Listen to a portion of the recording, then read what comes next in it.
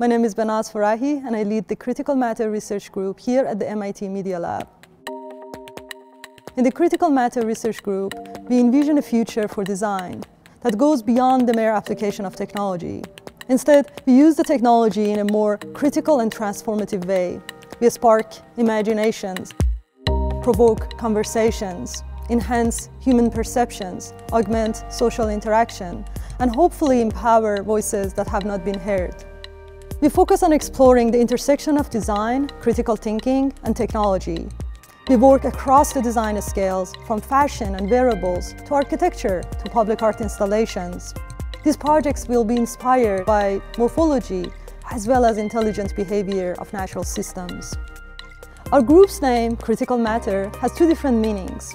Firstly, it refers to critical issues, important matters, but it also refers to essential material research in a more scientific and technical context.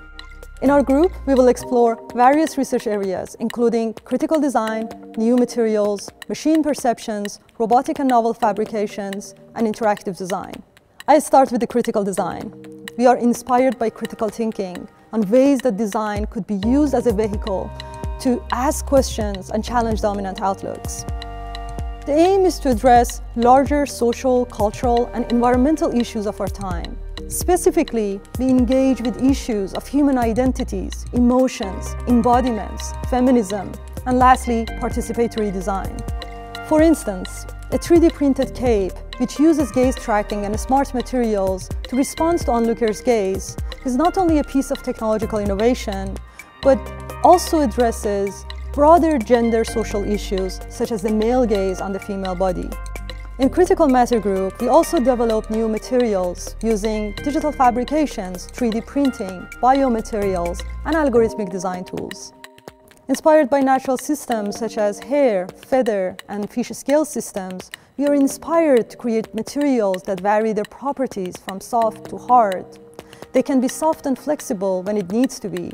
They can be active instead of passive, especially in response to their surrounding environment. We're also working with various forms of AI and sensory technologies, including biometric sensors such as brain-computer interface, to various facial and gaze tracking technologies to recognize how machines see us and whether they're able to interface with us in an emotional level by analyzing and detecting our physiological responses.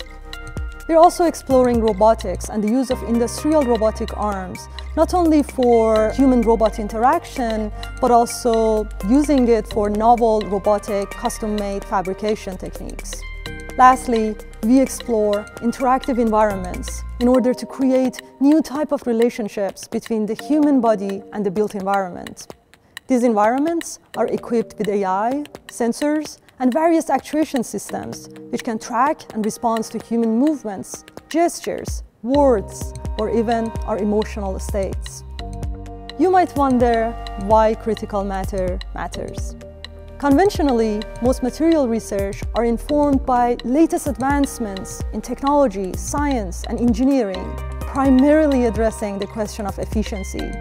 But too often, this approach is disconnected from social sciences and humanities.